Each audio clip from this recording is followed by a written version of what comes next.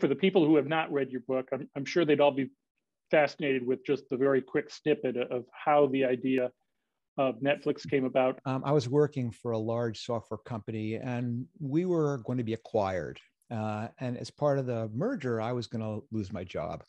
But it was one of those good types of lose your job where they say, you've got to come to work for 6 months. We're going to pay you. When I realized I had this 6-month period, I said, this is the perfect opportunity to start the next company. This company that was being sold was had been founded and was being run by a gentleman named Reed Hastings. So we came to an agreement that he'd be my angel investor.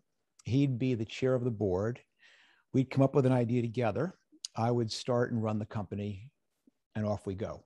And the way it would work is every day we would stop by the house and pick me up to drive to work. It was a commute of about 45 minutes. And I'd get in the car and I'd go, okay, Reed, I've got another one. Personalized shampoo. And Reed would just sit there. He'd be looking out the window. And then finally he'd turn and go, that will never work. We would argue for the entire way to work. And in fact, one of the ideas I pitched him was video rental by mail. Here's the important part about the story. We did not then go to the office and begin working on a business plan. Instead, we said, let's figure out whether this is actually a good idea or not.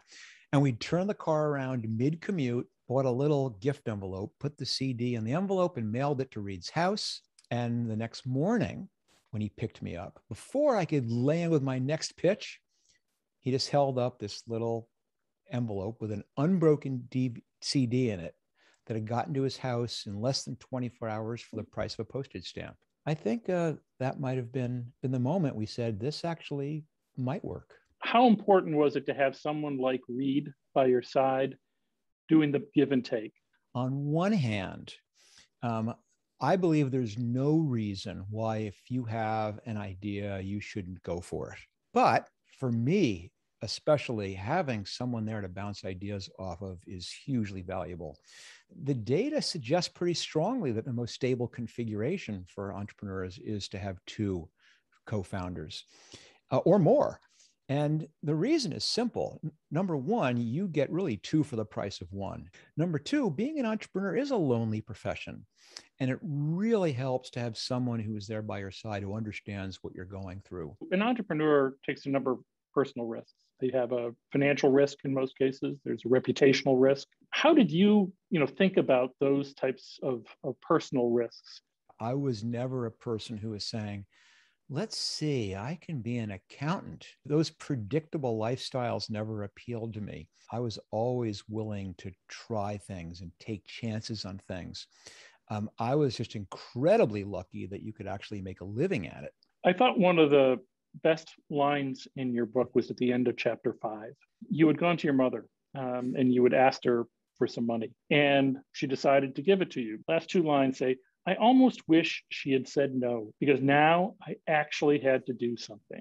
When you've taken other people's money, it's very, very different responsibility, because now failing is not just you, it's a much bigger thing.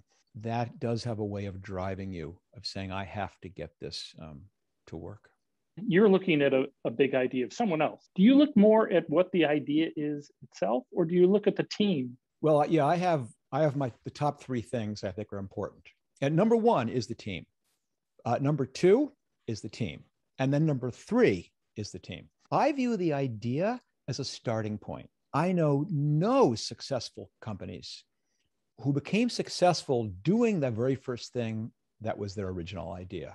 It's what happens after you start that makes all the difference. You have this great idea, and in your mind, oh my gosh, it's going to be incredible. You can picture it when you have 10 million users, and when it has 10 million users, just think of all that. And I don't want to hear that crap. I want to hear, how are you going to get user number 1?